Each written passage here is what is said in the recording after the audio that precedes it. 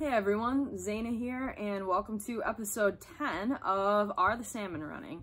So for probably the past 4 or 5 days, the river's been really blown out. We're looking at about 1,800 to 2,100, anywhere in there, and it really hasn't come down. We thought it was going to a couple times, like last night, they said they were going to drop it. We got more rain, they left the dam open to let water out. So what does that mean if you are planning on coming into town to fish? It means you want to be focused on the creeks and streams that flow into the river and the tributaries. That's your North Sandy, South Sandy, things like that. Any of the smaller creeks and tribs that flow into the river, like Trout Brook, Orwell Brook, things like that. With this high water, normally there are areas that people kind of glance over. And when we get high water like this, they come up significantly. And the fish don't want to fight this heavy current either, so they're going to move into places like that. And if you get in the right spot and the water isn't too turned over with sediment, like that kind of chocolate milk looking water, you can really get into some fish.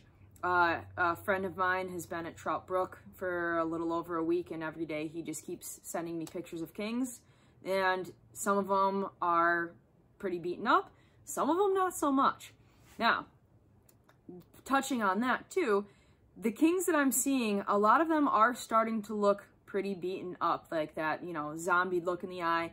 They've got the white patches of, on their flesh that it's decaying, which is an indicator that now is a good time to switch to white for the steelhead. So this, late in the season, when the salmon have dropped their eggs, the females are, dropping eggs for their nests. A lot of them can get swept away or they get caught in these back eddies. And when the water temperature drops, they get washed out like a white looking egg. And that's what the steelhead are looking for. The steelhead follow the salmon run because they're looking for those eggs. Earlier in the season, when the females start dropping loose eggs here and there, if you've ever had your glasses on and seen, a little pool or like the back end of a slip where there are some female salmon hanging out and a steelhead, you'll actually see the steelhead come up and ram the females in the side to try and get them to drop loose eggs. So now when the females are naturally dropping eggs and they get washed out in the river, they get this white look, the steelhead will come up and just pick those off. And that's what they're looking for to feed on. The steelhead are not like the salmon. They don't come into the river to reproduce and die. The steelhead come in and actually hold out in the river all winter long. So they are here to sustain life. They are actively feeding. They're aggressive. They are looking for food sources. And a washed out egg in that white color is a food source. Going back to the salmon that have like the white patches on them, they're, as gross as it sounds, salmon, when they start to decay, you'll see them built up along the sides. Patches of their flesh will break off and go down the river. That gets that washed out, like dead, decayed look too. The steelhead will also eat that.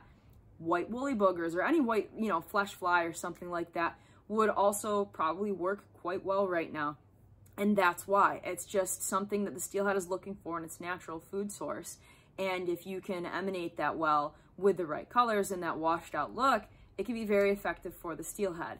Other good steelhead colors are pink and blue.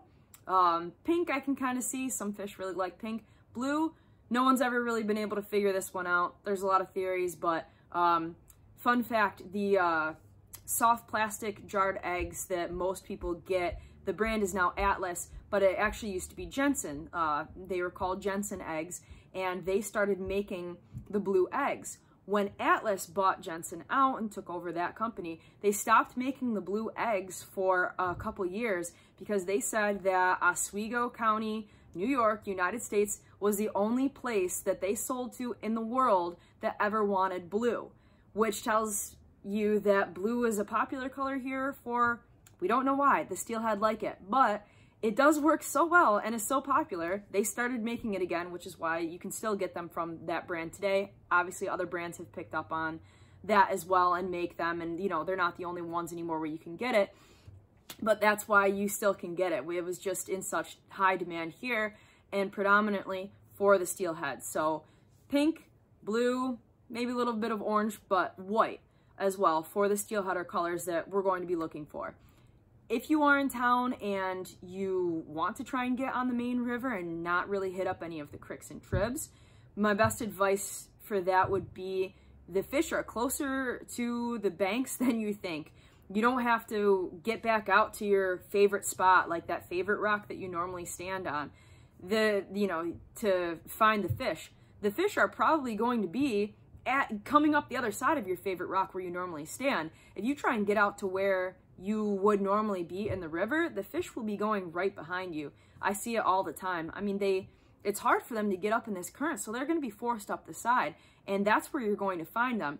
The trick is, once you hook them, they shoot out into the heavy current that we're dealing with now, and you're probably going to get spooled. I mean, it's hard enough to slow them down as it is this time of year, and, well, any time of year, I guess. The steelhead have a lot of fight in them, but with the water being up like this, when they have that current on their side, it's really hard to get them turned around, so keep that in mind.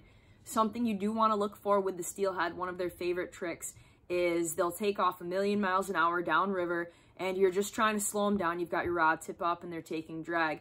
All of a sudden the line goes slack and you think, oh, fish off. No, steelhead are smart. That fish turned around and is now headed back at you as fast as it can.